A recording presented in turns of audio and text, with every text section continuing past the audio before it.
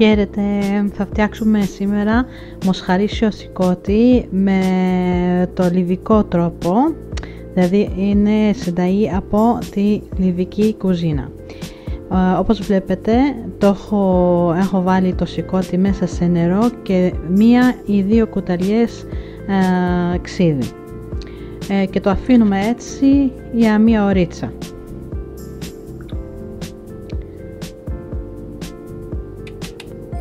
Δεν το πλύνουμε, το βγάζουμε όπως είναι και το κόβουμε σε κύβους ή λωρίδες όπως θέλετε εσείς.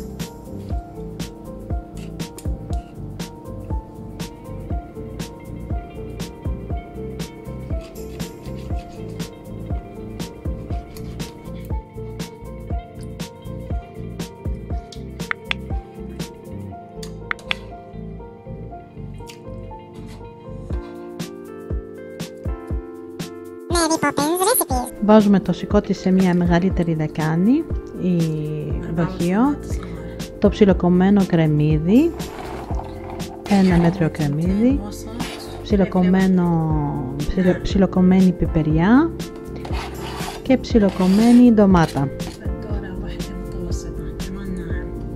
Εδώ έχουμε χυμό λεμονιού με σκόρδο. Να σας πω πόσες κουταλιές είναι.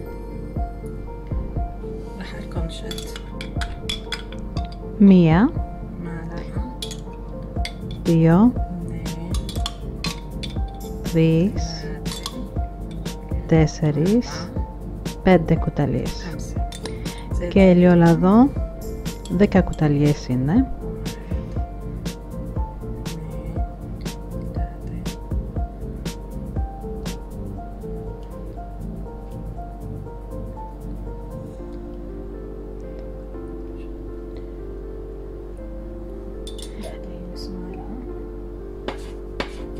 Δύο κουταλιές της σούπας μαϊντανό,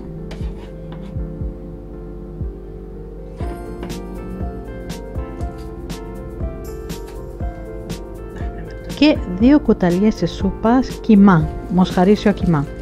Τώρα αυτό θα σας φανεί περίεργο, αλλά δίνει πάρα πολύ ωραία γεύση, δηλαδή δίνει έμφαση στη γεύση του σικωτιού. Καταπληκτική γεύση. Λοιπόν, βάλαμε εδώ 1 κουταλιά της σούπας μίξ μπαχαρικών, 1 κιμίνο, 1 καγιάν, 1 μπουκούβο,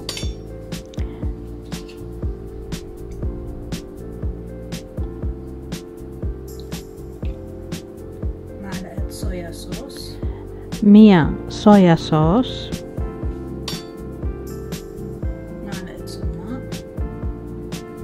1 σουμάκι,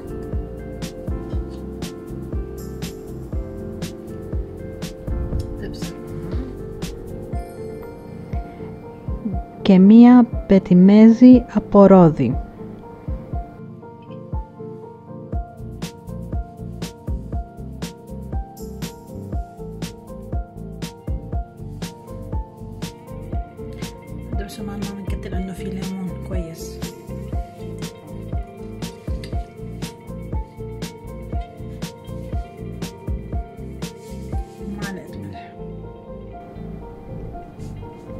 Λοιπόν, 1 κουταλιά της σούπας αλάτι,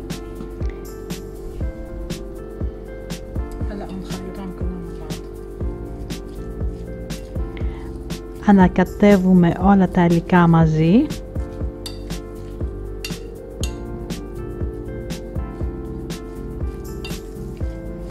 και το κιμά, κοιτάξτε πως να πάει παντού.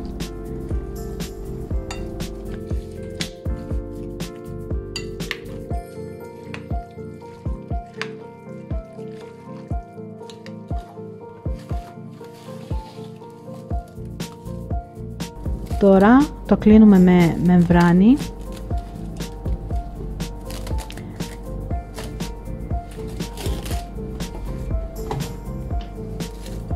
και το αφήνουμε από 1 ώρα μέχρι όλο το βράδυ. Εγώ το άφησα ένα ολόκληρο βράδυ. Κάθε τόσο το έβγαζα από το ψυγείο και το ανακάτευα λίγο και το γυρνούσα στο ψυγείο, και αυτό είναι το αποτέλεσμα μετά από ένα ολόκληρο βράδυ. Το σικώτι έβγαλε τα νερά του, έχει πάρει γεύση από όλα τα λαχανικά και τη σόια σος και το πετιμέζι από ρόδι.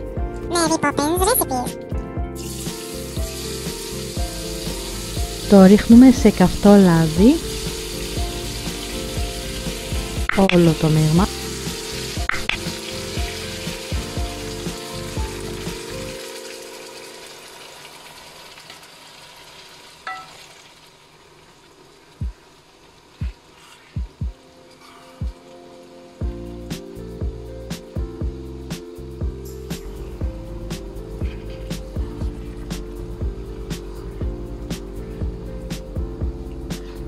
Θα δείτε ότι θα έρθουν όλα μαζί να λιώνουν πραγματικά.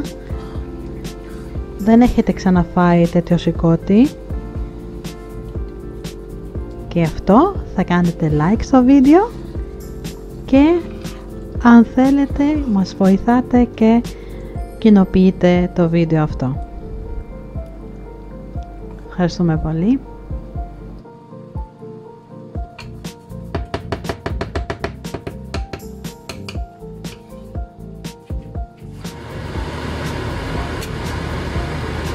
Το σκεπάζουμε και το αφήνουμε για 1 τεταρτάκι.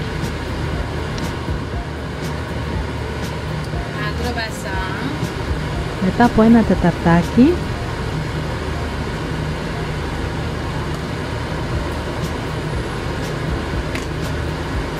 έχουν έρθει και έχουν λιώσει όλα μαζί τα υλικά.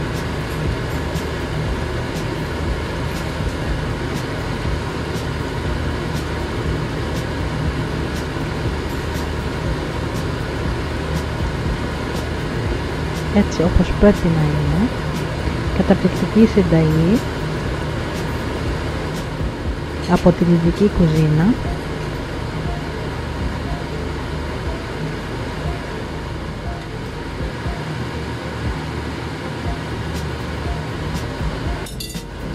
Για να δούμε εδώ τι κάναμε. Κοιτάξτε τώρα πως κόβεται με μιας.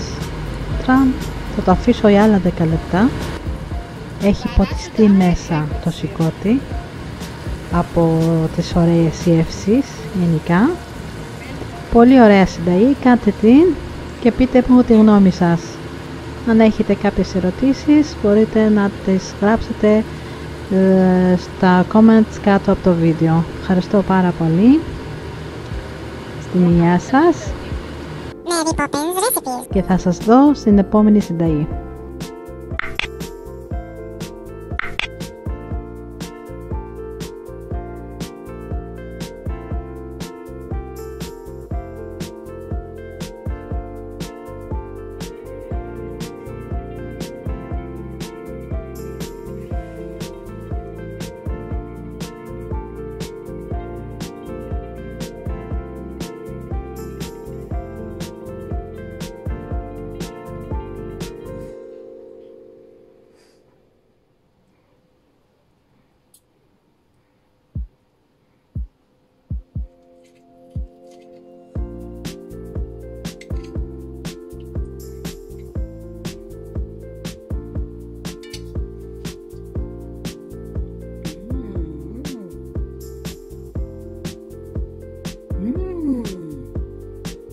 Poppins recipes. Δείτε επίσης